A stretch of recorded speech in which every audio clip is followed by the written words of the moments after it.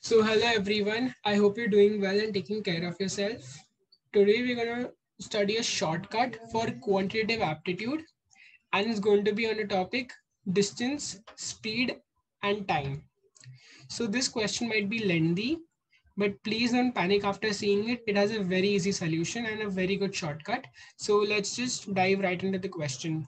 So the question says that two trains move simultaneously, one from Nagpur and one from Kolkata.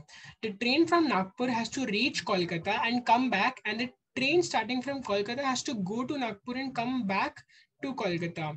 The first time they meet 79 kilometers away from Kolkata, and after traveling 1 hour from the first point of meeting, the trains meet again for the second time 37 kilometers from Nagpur. Find the total distance of the track from Nagpur to Kolkata. Now, after reading this question, you might wonder how to solve this within seconds, but I have a very easy trick for you. So let's look into that. So let's make a diagram. So let's make a track here. So I've got a track and I'll label both the places, Nagpur and Kolkata.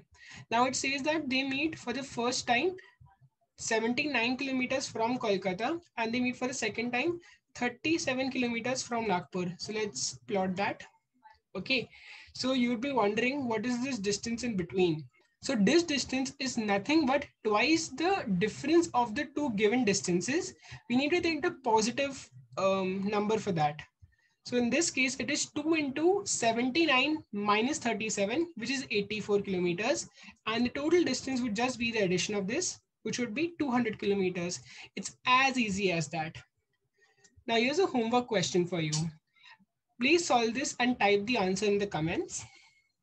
I hope you like this shortcut and please subscribe to the UniVoyage channel for more such videos. Study hard and be consistent and all the best for your exam. Thank you.